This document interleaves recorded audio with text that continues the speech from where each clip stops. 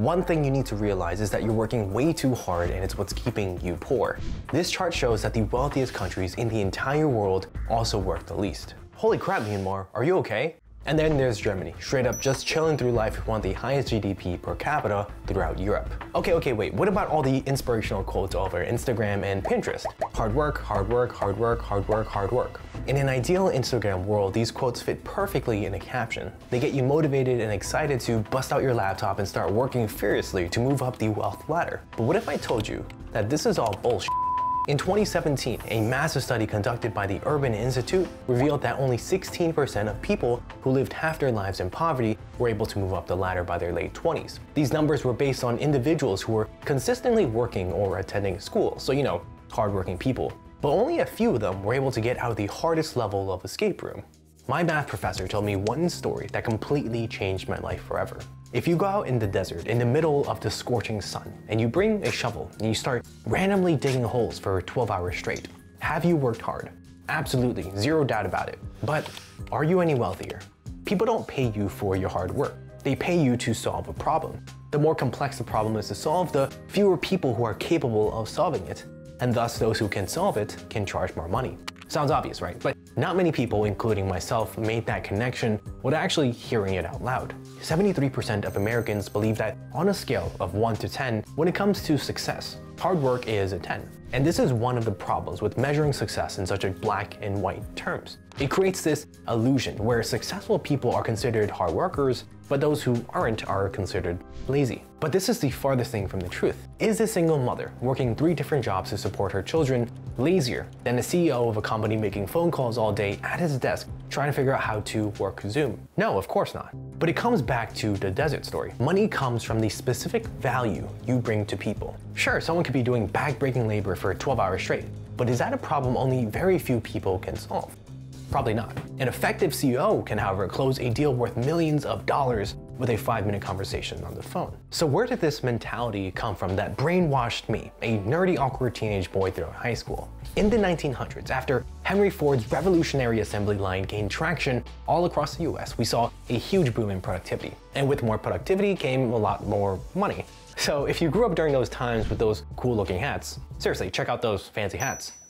So if you grew up during those times, your input was directly tied to your output. You equated your wealth with the hours you put into the factory. There weren't a whole lot of jobs during that time, and in a factory, the more hours you put in, the more you were able to produce and the more money you made. But those days are pretty much long gone. According to the US Bureau of Labor Statistics, manufacturing work has gone down tremendously, from 32% in 1910 to 8% in 2013, while other types of services and industries have increased. Listen, the US economy has grown exponentially since then, and now there are thousands of different paths to make money, like YouTube, online stores, and OnlyFans. After working part-time jobs while attending high school, juggling several clubs, working throughout colleges, and building businesses throughout my entire life, here are 3 reasons hard work won't make you rich, and the second one will blow your mind. This is you. You're hard at work right now, typing away in the office. You go in early and work late to make sure your boss is happy. You go home and you sleep for 4 hours and then you go back to work to make your boss happy. You give up your free time to get more work done on the weekends to make your boss happy. And what do you get in return? Probably the same fixed salary as your coworker Jacob. Although your boss may be grateful for all your effort, your boss is not giving you a raise every month. You'll typically need to wait till the end of the year for a pay bump that doesn't even keep up with inflation. But what if I told you that 0.5% raise at the end of the year might not even be worth it? There are a ton of downsides when you work for that hard for that long. The more you work, the more exhausted you become when you get back home, you have trouble sleeping, or you might not have enough time to live life outside of work. Keeping yourself busy all the time prevents you from thinking outside the box. If you're constantly stressed out, your mental clarity and creativity will suffer. And those 2 things, mental clarity and creativity, are the tools that you need to notice the problems that need solving in the world, and thinking of ways to come up with solutions to those problems. But hey, at least you're producing more in the office, right? Getting more work done, you old chap. Research found that increasing the workload from 40 to 60 hours a week did not produce an output of 50% or more, which is what you'd imagine would happen since you're working 50% more of hours. Instead, the actual output from those extra hours was only between 25 to 30%. Giving it all your effort at work all the time will eventually burn you out, make you want to lay on the floor, reconsider life, and daydream. You think, I'll just take a 1-week vacation and come back and restart the entire hard work cycle all over again. But imagine, what could you achieve if, instead of working those extra hours at your job, you instead went home and just lived?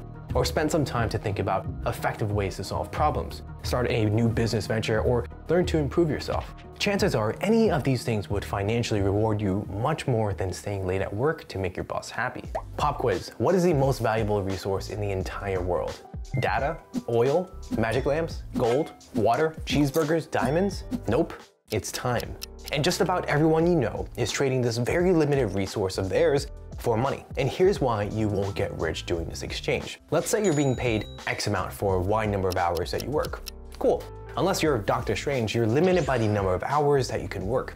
24 hours in a day, assuming you don't need to eat or sleep, which I don't really recommend because, health. Second, there is a limit to how much someone will pay you for your skills. If you're a super successful doctor, sure, you might be able to make $3,000 per hour, but eventually you hit a ceiling because the market won't pay a higher price. Directly trading time for money makes very, very few people wealthy, which is why 78% of American adults live paycheck to paycheck, despite being the most overworked developed nation in the world. But here's the $1 million secret. The rich, they don't trade their time for money. Instead, they trade value for money. Value is easily scalable and isn't limited by the number of hours that you have in a day. Think about this dude, Steve Jobs. He created the iPhone, which made the company billions of dollars. Or Bill Gates, who revolutionized the computer. Or even this video that you're watching right now on YouTube. Hopefully you find value in it. I'm able to create this video once, and if the YouTube algorithm gods love it, then hundreds of thousands of people, just like you, can watch it and everyone can simultaneously turn that like button into a beautiful black.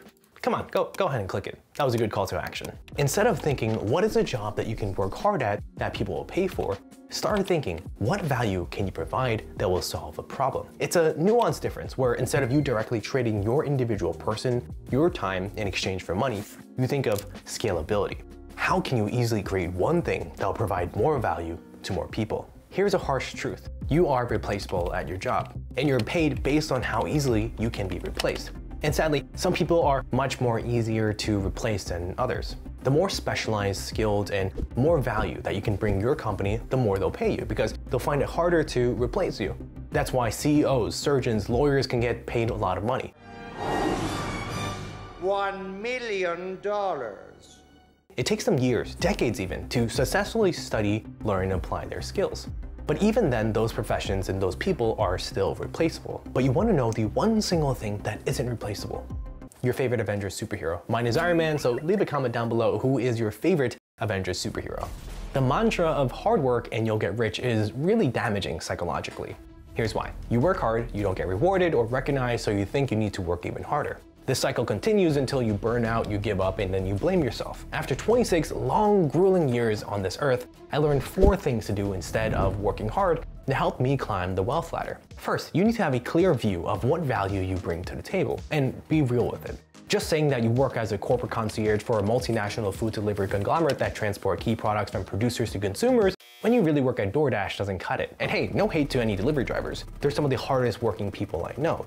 But this ties back to the value factor, and being honest with yourself is the first step. If your skills aren't up to par, take some classes or find a course online that will help you learn more valuable skills. The more you invest in your knowledge and your skills, the more you're able to leverage to ask for more compensation. Abraham Lincoln once said, "Give me 6 hours to chop down a tree and I will spend the first 4 hours sharpening the axe." The key to greater results is to work smarter, not harder. Focus on high-impact tasks. Chances are you have a super long running to-do list that you will never get to the end of. Instead of trying to accomplish every single thing and stress out if you can't, focus on the tasks that will have the greatest long-term impact, the things that are the most critical to your job performance and the company's success. Next, always look for ways to solve someone's problem. If you go out in the desert and you start digging holes, no one's gonna give you money for that. Well, unless there's like a desert dog who's paying people to dig holes for him so he can bury his bones. But what if instead you convince a startup company to pay you a boatload of cash to dig holes in a very specific area so they can plant some trees? Same situation, completely different outcome. And finally, as unfair as it sounds, you need to be a little lucky. It doesn't matter if you're a genius or extremely talented at something. In the end, success or getting rich requires a little bit of luck and chance. Being in the right place at the right time, coming up with great ideas, and having the right support system as you try to execute. It's also about financial literacy and knowledge and life circumstances, because two people with very similar incomes can end up in entirely different levels of financial security. The average human in the US lives to around 79 years old. If you started working from 18 until 65, a typical 9 to 5, 5 days a week, you would have worked around 80,000 hours. If you slept 8 hours a day for each weekday, you would have slept 80,000 hours. That leaves 80,000 hours of free time during your work days. But what about the time it takes you to commute back and to from work? What about the time it takes to get ready, or preparing a meal, packing your kids' lunches, picking them up from school, cooking dinner, cleaning, running errands? A study conducted by H&R Block concluded that the average American had about 4 hours and 26 minutes of free time per working week. Each working week, meaning that the average American worker had less than 1 hour of free time from Monday to Friday.